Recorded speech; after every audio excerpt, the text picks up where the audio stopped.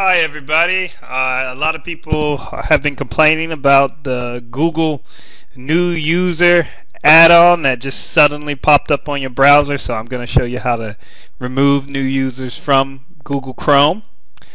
So you need to go into Google Chrome, so load that.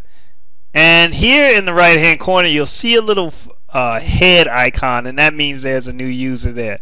So first thing you're going to do is you're going to go to the stacks icon in the right hand corner, and you're going to go to settings.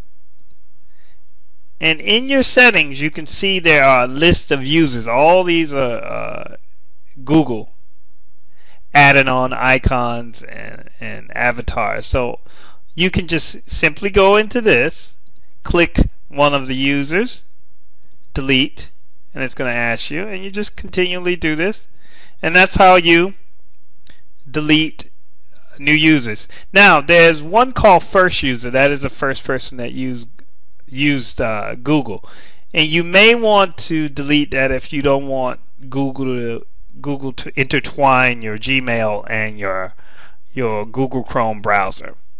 Okay, I hope that helps to show you how to take off the new user option in Google Chrome. Thanks.